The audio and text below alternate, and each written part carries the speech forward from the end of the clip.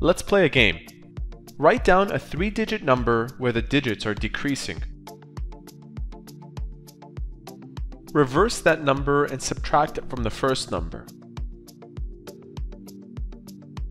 Take that answer and add it to the reverse of itself.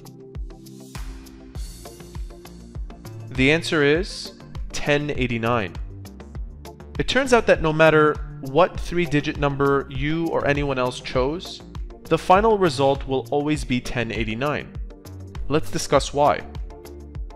Any 3-digit number can be represented in this expanded form, where A represents the first digit, B represents the second, and C represents the third. For example, had you chosen 321, A is 3, B is 2, and C is 1. The reverse version can be shown like this. Now here's why this is important. When you subtracted your number by its reverse, the final expression simplifies down to 99 bracket A minus C.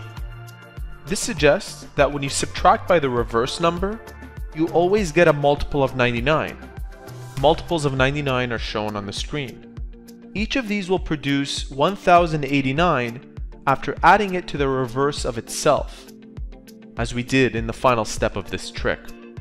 And that's why it works. Hope you enjoyed this little trick. For more of these fun activities, be sure to subscribe to our channel. And as always, thanks for watching.